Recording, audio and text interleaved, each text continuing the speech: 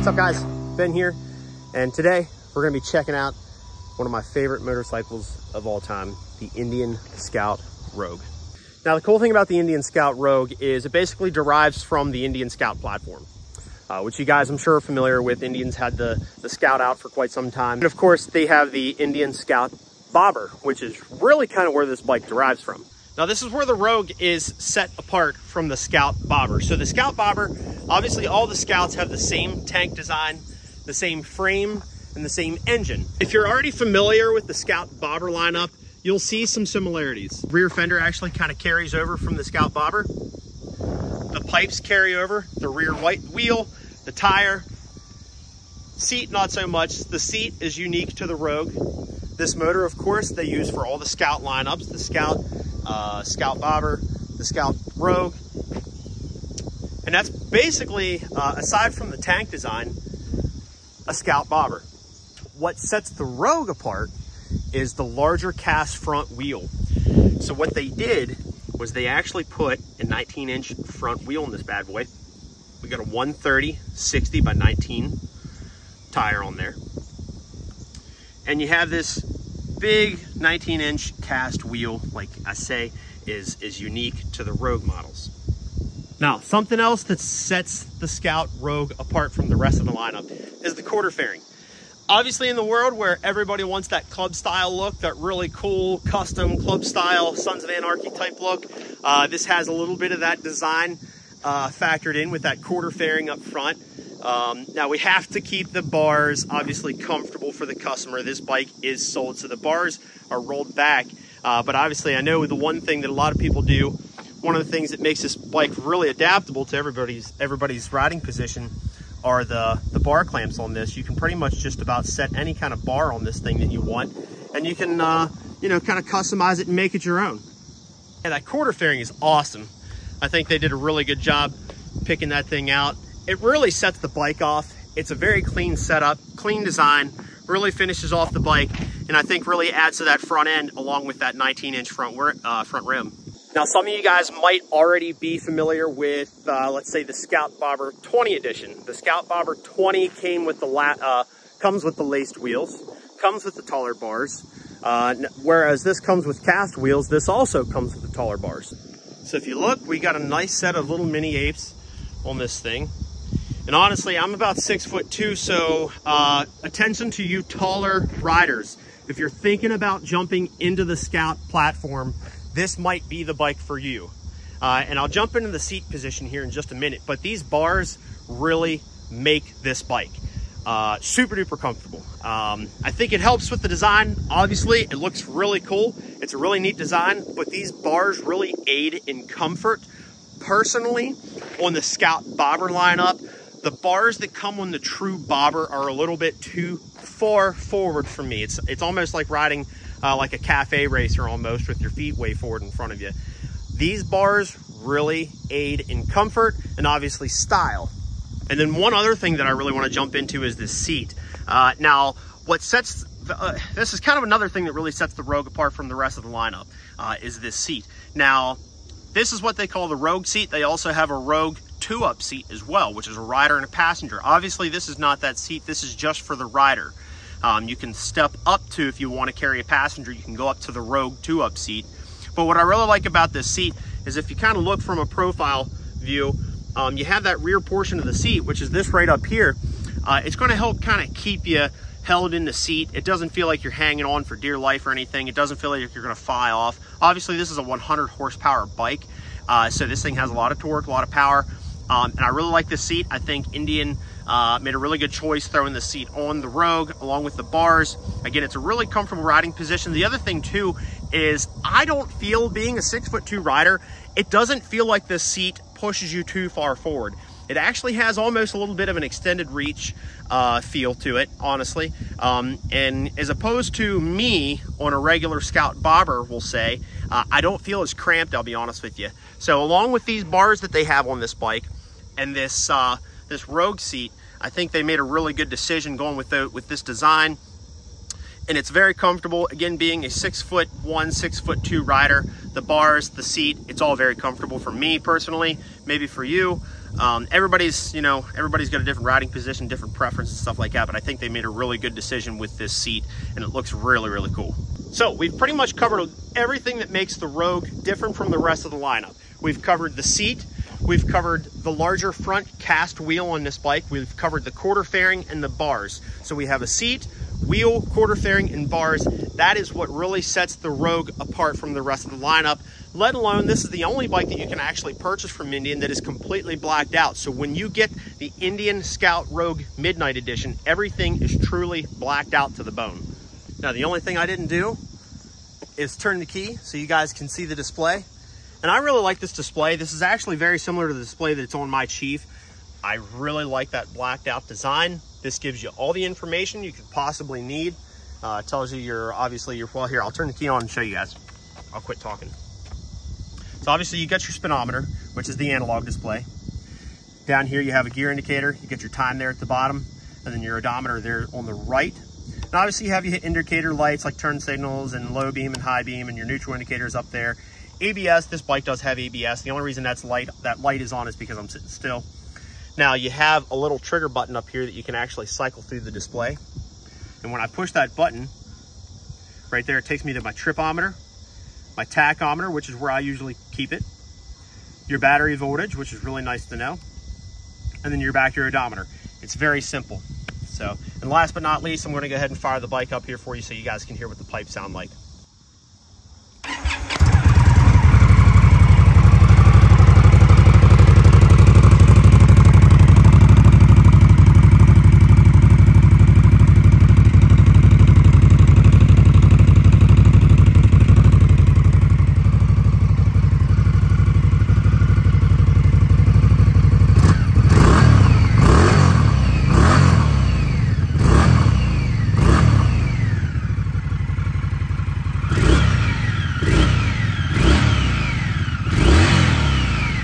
Indian does have different bar designs. If you want to get some different accessory bars, you can do that. They, as I had mentioned, have different seats. If you decide to get a backrest, they have a fixed backrest and they have a removable backrest, like a quick release. All that mounts obviously right here. This is where your passenger seat would go. If you get the two-piece rider and passenger, obviously if you get the one-piece design, that frees up these, so those pretty much just stay right there. Scooting around here, I really like the tail section of this bike. You have integrated brake light and taillights, brake light, taillight, and turn signals. So there's no dedicated taillight, but it is integrated in with your turn signals here. And then everybody really likes the swing arm style license plate brackets, which Indian, obviously they have to try and make everything legal for the road to pass 50 state inspection. So this is kind of where they went with that design right here, kind of coming off the side of the fender right there. And you get the inspection light there, which is LED. So really cool design. I know I've seen a lot of folks put some swing arm style license plate brackets, but personally, I think this is a really cool design. Something else that's really neat. Now you can do this on the entire Scout lineup. You do have adjustable shocks. Now this is just setting the preload. You'll see you have these rungs right here. If you have a spanner wrench in your garage at home, fit the spanner wrench right there on those rungs, and you can tighten or soften the preload. That has nothing to do with the internals of the shock at all. This is literally just preloading, just like the name preload. It's preloading the spring tension. Now, not all of the bikes come with this. Some of the base level Scout do not have this feature, but you do have a USB charger right there. So if you want to plug your phone in, everybody's been getting the RAM mounts or the quad lock mounts to hold your phone up here. If you want to charge your phone for GPS purposes or just charge it up, period, you get a little USB right there hidden right inside the speedometer bucket. So that's pretty cool. Now, I didn't really cover a whole lot as far as like specifics. So I did kind of there at the beginning of the video. What really is the Scout? What's the Scout Bobber, the Scout Bobber 20, the Scout Rogue? These bikes are Indians, we'll say mid-size. They do kind of classify this bike as their mid-size motorcycle. They have, and if you're doing any kind of research with Indian, obviously you have your Scout lineup and your Scout 60 lineup. They have a Scout Bobber 60. They have a Scout Rogue 60 as well. Anytime you see Scout 60, that's standing 60 cubic inches, what that means, which means it's a 999cc liquid cooled 5-speed motorcycle. So anytime you see Scout or Scout Bobber or Scout Rogue without the 60, that means it is a 6-speed 1133cc engine. So it's a 6-speed. So you go from a 999cc 5-speed to a 1133cc 6-speed. Try not to get myself confused there. Now the Scout is what Indian started with a couple of years ago. Back in like 2013, 2014, you had your choice of the Indian Scout and I think the Chief Vintage and the Roadmaster.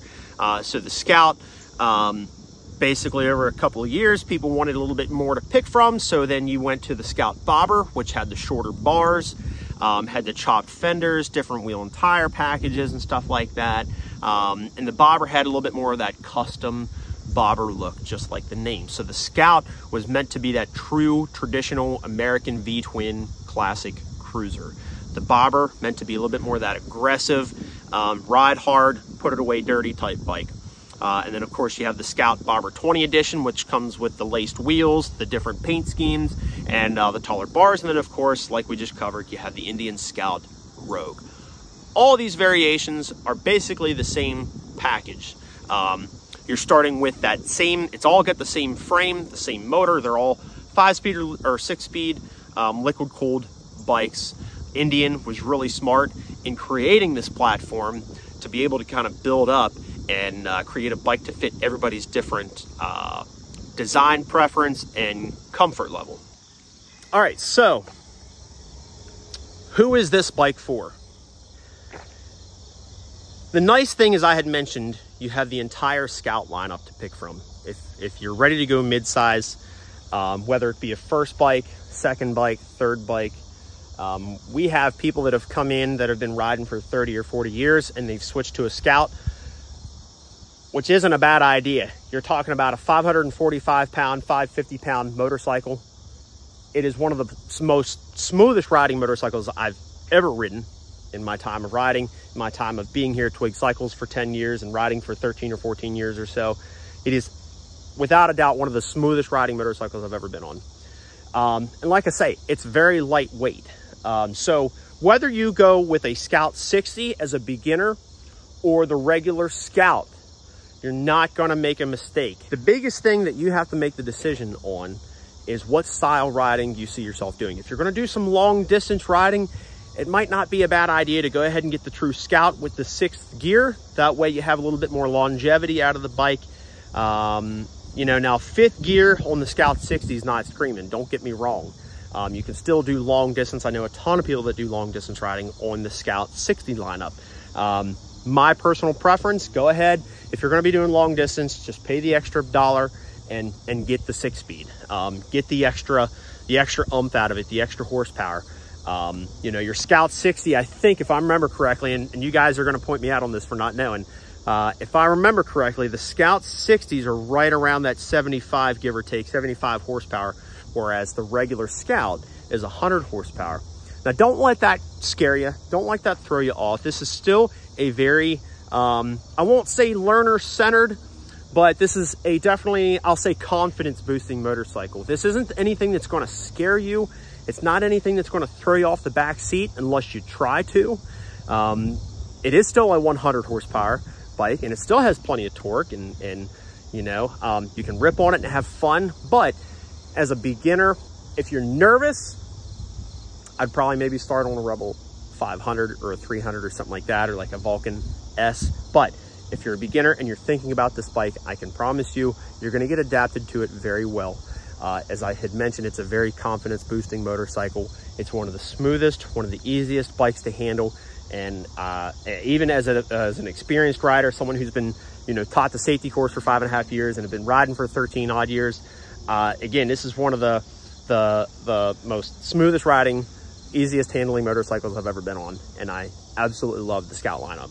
As I had mentioned, one other thing too, for those of you who are already experienced riders and you're thinking about getting into something that maybe is a little bit lighter, again, obviously they have different variations for different size riders. Everybody's a different height and different weight. There's a Scout to fit your needs. Obviously, if you're a taller rider, you might want to consider jumping into something like this. It has a more comfortable seat, a little bit more space, taller bars, that kind of thing, adjustable bars. If you want something that's more aggressive, obviously go with the Scout Bobber. Has more of that, you know, cafe racer, you know, kind of like an aggressive lean to it a little bit. But if you're looking to just do some traditional, just go out for a cruise, then you have that traditional Indian Scout that you can lean back on. So that is my scoop on the Indian Scout Rogue. As you guys know, if you follow me already, if you have any questions, you can always call me at 301-739-2773, or you can always just leave your questions in the comments section below. Please do me a favor, help me blow this video up. I'm trying to get my viewer count up there. I'm trying to get as many people to watch my videos. As I had mentioned long ago, I do these videos to be as informative as possible. I'm trying to get up close and personal with all these motorcycles so you guys know what you're getting into, what you're ordering, because we live in a world now where a lot of the bikes that we want, and ATVs and scooters, just aren't in stock, so we have to order it. So my goal is to try and get everybody as in tune as possible with what they're thinking of ordering. That way it helps kind of take out a lot of that guessing game. So if you guys can help me out, like and subscribe, share this video, and I appreciate it. Your boy Ben is out.